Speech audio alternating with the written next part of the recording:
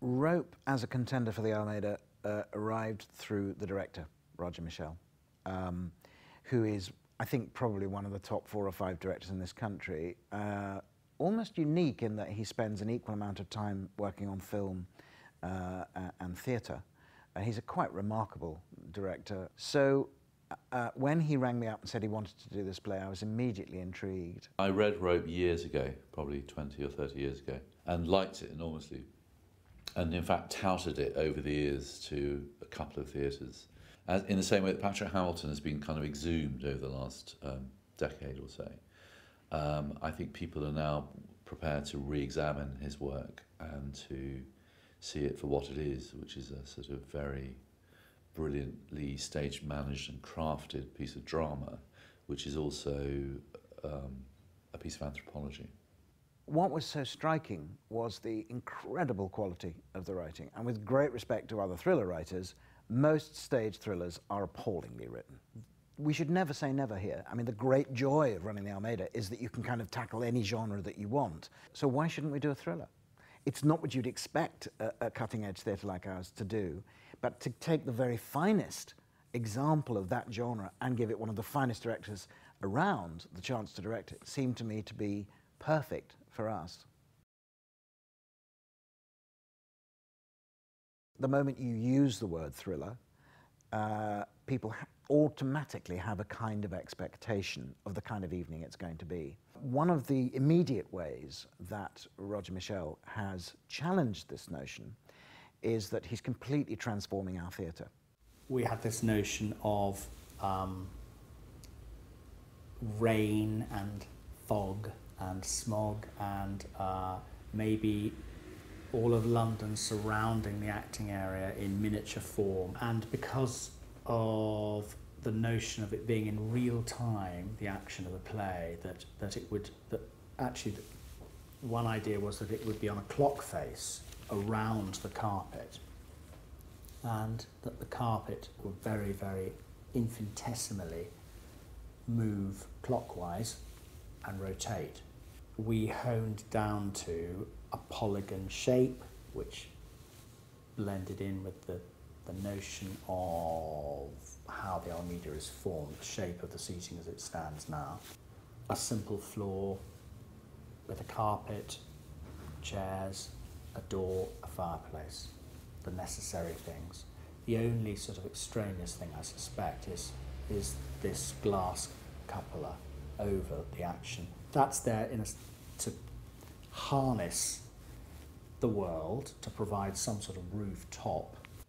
I think you want to feel that you are in the room with these people and this corpse in this box. And the Almeida's, kind of the right size for it. But also, because of the way it's laid out, it's been possible for us to make this play in the round for the first time at the Almeida, properly in the round. And that, I think, will exacerbate this idea that you're sitting in this room full of the kind of putrefaction of a human being, and that you are not only privy, but in a way you're complicit. It challenges the audience to quite literally see the characters in 3 dimensions, so that any sense of these are the goodies, these are the baddies, is challenged because you see them as 3-dimensional people. This is a horrible corner of humanity to look into, but they're just people. I love the audiences being privy to each other's mood, so that the audiences are staring through the action to another bank of audience, and you can see each other's faces falling slowly as the evening gets kind of darker and darker. Quite often when people say to me, "What are you doing at the moment?" I say Rope. They say, Hitchcock.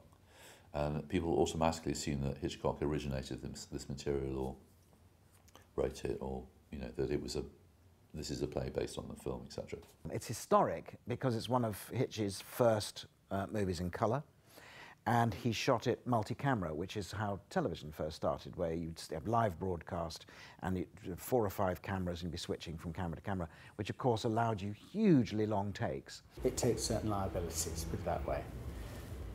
It updates it and changes the balance of the players within it, because the age is all mixed up. So I don't think it's a great movie. A lot of its darker elements and a lot of its philosophical elements have been removed.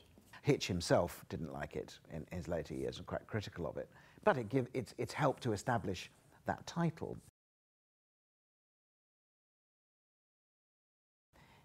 I think it's very much what I would call a winter play. It's the sort of mysterious, dark, almost like a ghost story that you would sit round the fireside and have somebody read. It's got a kind of gorgeous, spooky, scary element to it. I mean, I think the play has something to offer everyone. You know, my kids, my teenage children will love it, I know. But I think people who were alive in 1928 when the play was written will also love it. I mean, it's funny, it's chilling, it's incredibly well characterised, it's detailed, and it's short. I mean, what more can you ask? Perfect Christmas show.